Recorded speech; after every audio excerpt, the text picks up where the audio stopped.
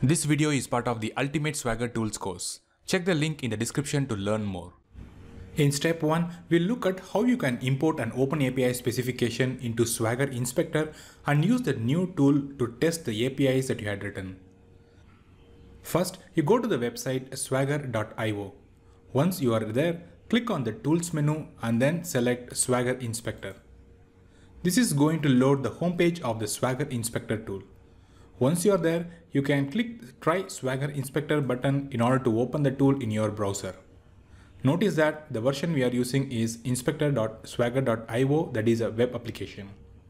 From next time onwards, you can directly go to this tool by going to inspector.swagger.io.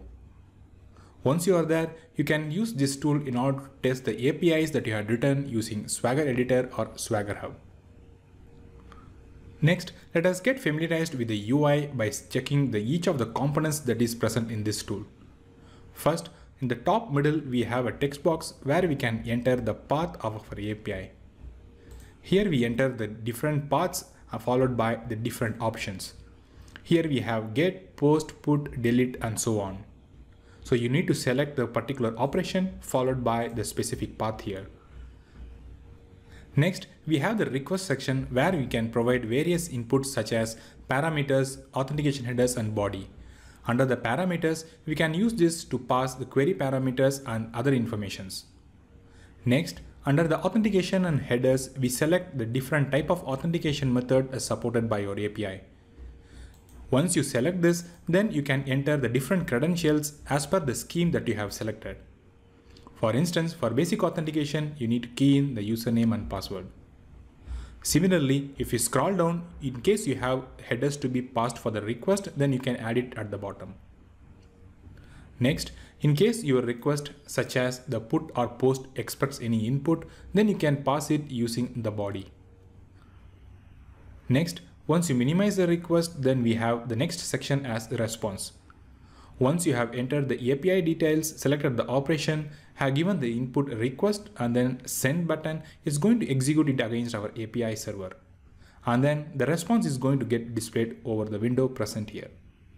It has a minor option where you can change the theme to dark or the white. Finally, at the right hand side, we have a couple of sections where it is related to the storing the history and making collections. In the history tab is going to show you the list of API and operations that you have executed. Since we have not executed any operations so far, currently it is blank. Finally, we have the section at the top in order to sign in. The advantage of sign in is that it's going to store you all the histories that you have done, and you can also create a new API specifications out of those APIs. All those will get stored under your account. Let's go ahead and log in using my GitHub. Once I do with GitHub, it's going to log in with my credentials and it's going to show my all details present under my account. You can notice now at the right hand side under the history, I have various APIs that I have executed before. It is going to show you the date and time I had executed, the type of operation followed by the path. Next, let us look at the different ways you can use a Swagger Inspector to trigger the API calls. First, we have the top middle section where you can enter the actual path followed by the operation. For example, in our case, we had http://localhost followed by the port number followed by API v1/courses. This was our complete URL for the courses. And then you select the various options such as get, post, put, and delete. In this way, you are going to enter all these details manually. This is the first approach. In the second approach, you can go to the option definition and then you can upload the YAML file that you had exported from your Swagger. Notice that this is going to be an OpenAPI specification file using the YAML format. If you remember, we had created this file by exporting from the Swagger editor within Swagger Hub in the past section. Once you select this file, you can click open. Then it's going to show you all the details that is present inside this specific YAML file. Here it shows a title followed by the list of servers. In our case, we had development and then staging servers. Second, we have all the APIs and corresponding operations being listed down. In the YAML file that we had imported, we had two paths, namely courses Second set of being a courses / course ID. For the courses path, we have get and post operation, whereas for the individual course item, we have get, put followed by delete. In order to execute any of these operations, you can directly click on that link. Then it's going to populate the operation followed by the URL. Notice that it has pulled up these informations from this API specification document that we have uploaded. Once you have decided the approach to follow to execute, the next step is to go ahead and set all these values and then trigger the API call and see how is the output as per the request that you have given. Let's see that next. In step 2, let us go ahead and prepare for the execution of one of the API methods using the Swagger inspector. To begin with, my intention here is to execute the get operation of the courses path, so that I can retrieve all the courses available in the CMS system. To achieve this, I have selected my get method and then followed by the URL. Since in our case the port number is 5000, I'm going to change it as localhost :5000 followed by API/v1/courses. Of course, sort by is an optional parameter, so for now I'm going to ignore it. In case you want to add it, then you can add the query parameter over here as well. Once it is done, we can execute by clicking on the send button. Before you execute the send request, you have to make sure that your API server service is running properly. In this case, you can see that our service is still listening at the port 5000. Coming back to the Swagger inspector, we have everything ready. Get operation followed by the URL followed by the list of parameters. Since for the current get operation, we don't have any request body, currently it's blank. Let's minimize the history section and then click on the send request. At the bottom, we can see certain errors: network error, certificate problem, or CORS error. So it means that the request has been terminated, it has not executed. The reason being the third option here, CORS error. The request service does not allow request from other domains. The reason for this error is that we are triggering the request from a browser application to an application that is hosted in this machine. Our service is running in this specific PC, whereas the request is coming from a browser. So because of this, there is a cross-origin resource sharing, shortly CORS. Since it is not allowed, basically the browser is going to block the request. In order to overcome this, we need to install one of the extension known as Swagger Inspector extension. In the next segment, let us go ahead and install the Swagger Inspector extension and see how is the behavior of this specific tool once that extension is installed. Let's see that next. In step 3, let us see how we can install Swagger Inspector extension and then execute the operations in Swagger Inspector tool. To begin with, in order to install the extension, you go to the extensions dialog. Since the current browser is Firefox, I'm going to install the extension that is specific to Firefox. In case you are using other browsers such as Chrome, then you can go to the respective marketplace and install Swagger Inspector extension. I go to options, followed by extensions and themes, followed by the extensions. Here, let us go and search for the extension name using Swagger Inspector extension. It's going to take to the home page of the Swagger extension where you have a choice to install it.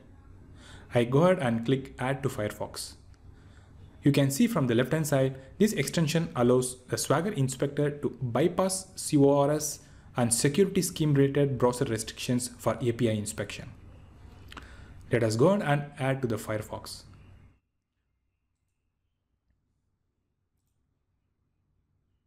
Once this is done, we can close all these windows, and if required, you can reload it. Once the browser is reloaded, we can go ahead and execute our operation again. Let me minimize the history section, followed by the specific YAML file. Then I select get courses. Since the port number is changed, I'm going to change as 5000, followed by removal of my query parameter. Since our get operation doesn't require any further inputs, I'm going to click on the send. However, this time we get a different response, namely 401 unauthorized. If you remember, we had implemented our API using basic authentication. Hence, our GET operation is expecting a username and password for the basic authentication. To set these values, we go to the request section followed by the authentication and headers. Among the authentication schemes, we select basic authentication. Here we are supposed to give the username and password. As explained in the previous section, since we have only the skeleton code, we have not yet implemented the business logic. Hence, I am going to just leave them blank. However, when you have implemented your API server, then you are going to have username password to be sent in order to trigger the request. Once I have chosen the basic authentication, let me go and send this request. If we minimize this, we can see now we have got a response of our request. The status being 200 OK, followed by our actual response. In our case, the response is going to be an array of courses. This is going to return a sample value as per the specification that we had created before. Similarly, you can go ahead and choose the other operations and pass the informations and finally trigger the send. And then it's going to send this request to our API server and then it's going to fetch the results. Also, if you come back to our API server that is running in the Visual Studio Code, we can also see the logs being printed. Here we can see that our API call getCourses has been triggered. To see another example, let's go ahead and execute another get method for the individual course item. Here we have courses/course ID that represents an individual course. Once I select the get operation, it's going to populate both the operations and the path. Notice the presence of a parameter here. So we need to define that parameter using the parameters section. The parameter in our case is course ID, followed by a value. Let's give a sample value as 1. Once we do this, let's go on and click on the send button. In this case, it's going to trigger the operation get using these parameters for this specific path. And we get the response as status 200 OK, followed by a specific course operation whose course ID is 1. In similar manner, you can go ahead and select any of the operations from these combo box and give the respective values. You can also choose the definitions directly from here and then trigger it. Finally, let's get back to the history section and see what happened in this case. The history tab has captured all the details that we have executed before. We have the individual course and then set of courses where we had triggered the get operations. Let's see in the next segment how we can make better use of this history by combining multiple operations and creating a new API definitions. Let's look at that in the next segment. In this final step of Swagger Inspector, we will see how we can create new API definitions from various operations that we have executed before. In the past segment, we had executed some of the operations such as get for individual courses, get for complete course, and so on. Suppose you have executed these operations by entering these API details here, or you have executed using multiple different files, then all this gets split up into multiple entries. If you are interested to select all these entries and create a new definitions, then you can do so using the Swagger Inspector UI. For instance, suppose I want to create a new API definition containing only these two requests. After selecting the list of operations, I have got two choices. Either I can add it to a new collection or I can create a new API definition. By adding to a collection, then it's going to create a new collection and have these two as the entries. Let's see what happens if you go and click on the add to collection. It's going to prompt you to enter a name. In case you already have a collection, then you can go ahead and select. Otherwise, you can create a new collection.